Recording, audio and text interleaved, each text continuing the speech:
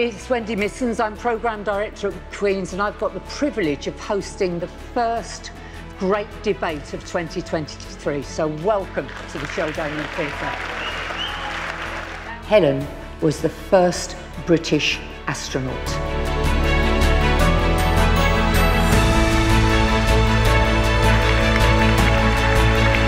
Thank you, Wendy, and look, it's really wonderful to see you all here today.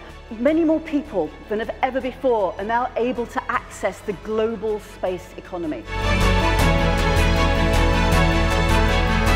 Today, the House claims that the establishment of a colony on another planet is crucial to the survival and progress of humanity.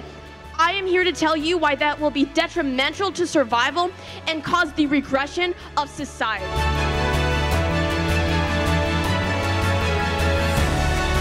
Ladies and gentlemen, while the idea of space exploration may initially appear exciting, the potential consequences and ethical implications do not outweigh the few benefits. Scientific advancements and the dedication of individuals who are willing to push through the constraints of their time. Particularly where humans might go in the future should be debated internationally, because we need diversity, we need everybody's perspectives, and we need to consider this and work out what's right. Should we be able to mine parts of the moon, even just for water, for ice? But I've decided today that the winner of the debate in 2023 is Rachel. It feels amazing to win.